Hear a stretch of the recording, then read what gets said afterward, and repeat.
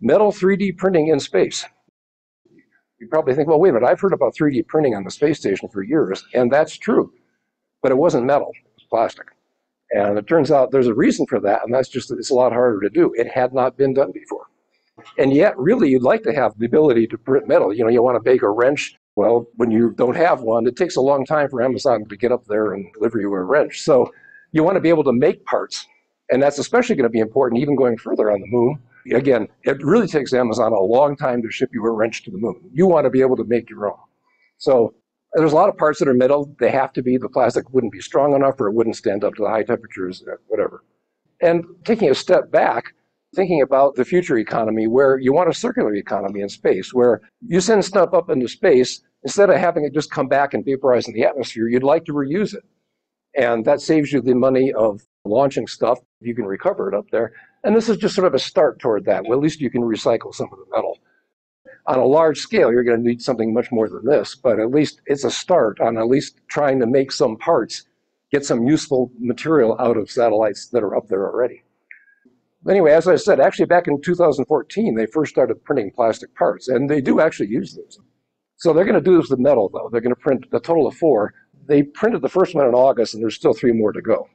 And what they're doing is they're doing it in parallel. They're producing the parts up there, and then they've already produced the parts on Earth, and then they'll compare the quality. When they finally bring it back down, at some point they'll bring these parts back down, and they'll run them through lab tests. Strength is good, the structure is good, and so on. Are they accurately built? Who knows what kind of problems you have.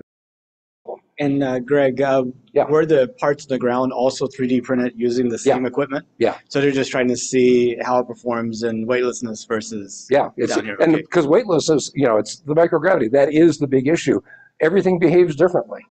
So for instance, an awful lot of the 3D printed stuff for metals right now is actually used a process called laser sintering, where you take metallic powder and with a laser, basically you melt it in little pieces, and you kind of go around and you build up the melted pieces, and then you have a lot of dust left over, and you kind of brush it off at the very end. You really can't do that in space. I mean, there's just, it's a mess. I mean, people are going to be breathing in pieces of little metal. You know, it's just not going to work out too well. So they had challenges, and the other thing is that typically those machines are a lot bigger than the desktop kind of stuff where you print out your Starship models or something. It's a bigger deal. With a washing machine sized printer, they're only going to manage something that's about 3.5 inches high, and they're circular parts, but maybe 2 inches wide. But the big thing is the high temperature. A couple hundred degrees is all you need for the plastic. Here you have to get to 2200. And there's fumes, all kinds of fumes come out of this. You really can't have that in the closed environment of a space station or a moon base or something. So Airbus is the one actually building this. What they did, well, first of all, is sort of the obvious solution is you put the thing in a big sealed box. So at least you capture all those little loose parts of metal and fumes flying around. You take care of it inside of a sealed up box. The second thing is that they're using wire, basically stainless steel wire. Traditionally, most of the 3D printing here on Earth is mostly with powder, whereas the plastic ones that most of you probably are more familiar with, you typically feed those with wire, cable, plastic sort of thing. So they decided to build a process based on stainless steel wire. And then they're melting it with a very high-powered laser. The melting area is about 1 millimeter of 0.04 inches. Anyway, the other thing they have to do is they have to purge the atmosphere, which have oxygen in it. And that's another reason for having the sealed box, is you want to be able to pump in a pure nitrogen environment. That way you avoid oxidation, rust, basically. What it looked like, basically you just had this box on the outside. You can see that in the center here. They have a cassette of wire, and they melt it right here. Unlike a printing cartridge in a printer or something, actually what moves is the table that the parts are mounted on, and it's called a motion table. And then it's fed in. There's a video of that.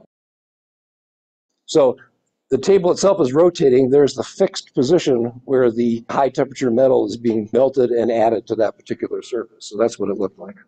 That was done on Earth. That's not the picture from space. The very first test was just to print some S's on the table itself. It took them many, many months to get that to be successful. There's a lot of calibration that had to be done, apparently. They just don't know how to model this stuff that well.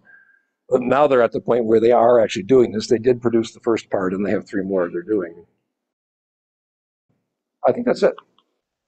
Other space-related videos or slide presentations by me are available at the link shown here. That includes a list of videos at my YouTube channel. so you can view them or subscribe for notifications about future videos. These presentations are mostly made as part of the meetings of National Space Society's North Houston chapter, and a link to that is shown. Topics like these are presented as part of a monthly news segment, and there are also lots of other interesting speakers and open discussions. You can attend in person or online via Zoom. Come join us.